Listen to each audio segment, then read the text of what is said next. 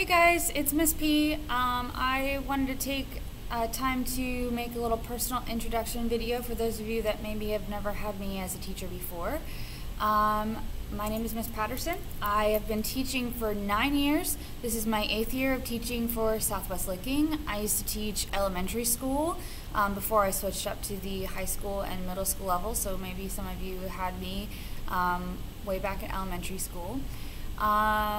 I am from Middletown, Ohio, which is Cincinnati area. I went to Miami University of Ohio, and then I moved up to the Columbus area after I graduated.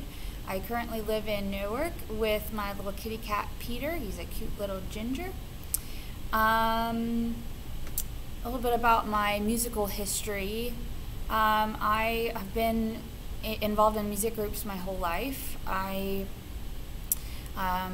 was selected to be in a music gifted program when I was in elementary school, and I kind of just followed that all the way through. I played piano and jazz band in middle school, and I played violin, and I was in a show choir in high school. I played mallets in the pit in the marching band, and still played violin in orchestra, and was in show choir and concert choir. Basically anything music that I could get my hands on. My counselors hated me because I could never figure out a way to fit in math class that I really didn't care about. And then in college, I played mallets in the marching band in college, and I played a year in steel band, like Calypso Island, music. It was so much fun. And then I did all the operas, and I did a musical.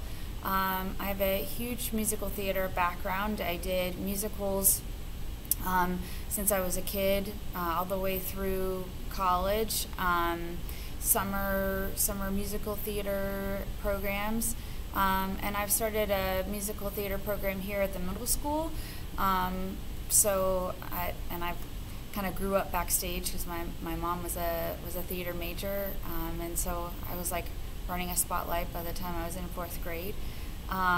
Music and performing has just always been part of my life. I love it, and it's just my personal passion to bring those things to you guys and give you those opportunities, and to give you feedback so that you can learn and grow. I know that not everybody's going to want to do this with their life, but I hope that at least you have a wonderful experience with your time here in the high school choir program, and that you continue with music as part of your life forever. You sing in community choirs, you sing in church choirs, that it's always just something that brings you joy and something that you do.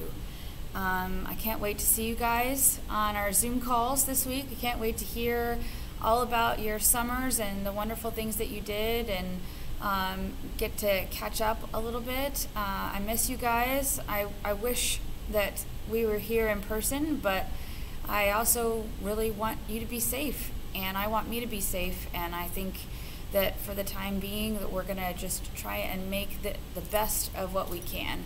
I promise that I'm gonna keep you singing, and that whether we're here or at your house, that you're gonna be making music and learning, and that you're gonna be continuing to get better as a singer. Hope to see you guys soon. Can't wait to see all your faces on Zoom, and I think that's it for now.